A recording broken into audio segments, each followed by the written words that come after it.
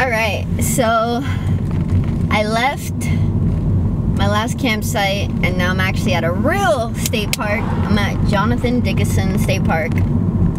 I just got here.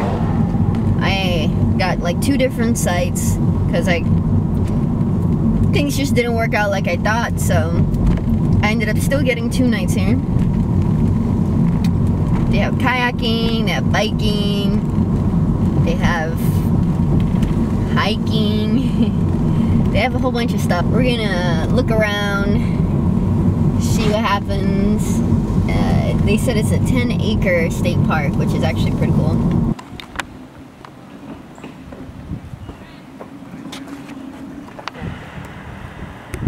They are useful for food for animals, acorns. Technically, this is called sand. But you notice, if you've been to our beaches around here, what color is the sand at the beach? Gray. Gray, brownish gray. Yellow. That's because it's made of feldspar and also calcium carbonate, which is from coral, bits of coral. Roots that come out and eventually will touch the ground.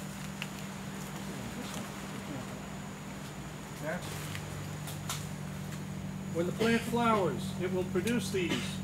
These will start to produce little roots on the bottom, and then it'll drop them. If it lands in the water, they float.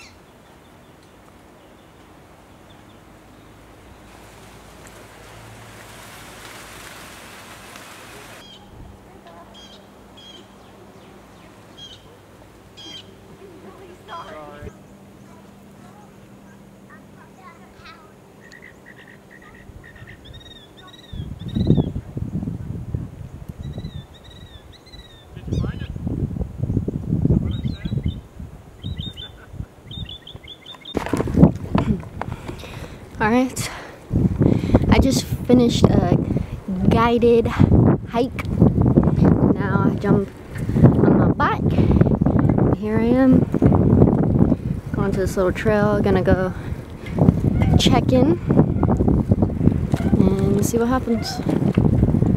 See what spot they end up giving me. Look how beautiful this is.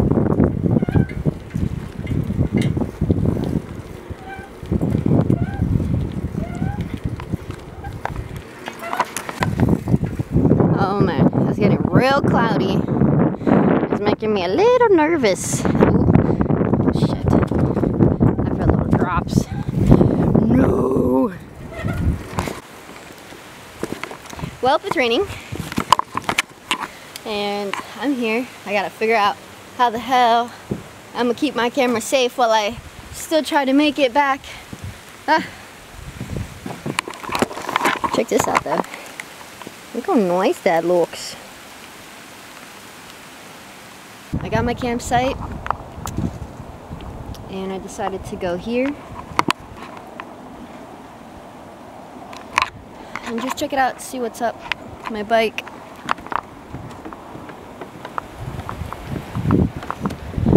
Right there, as you can see, new tire.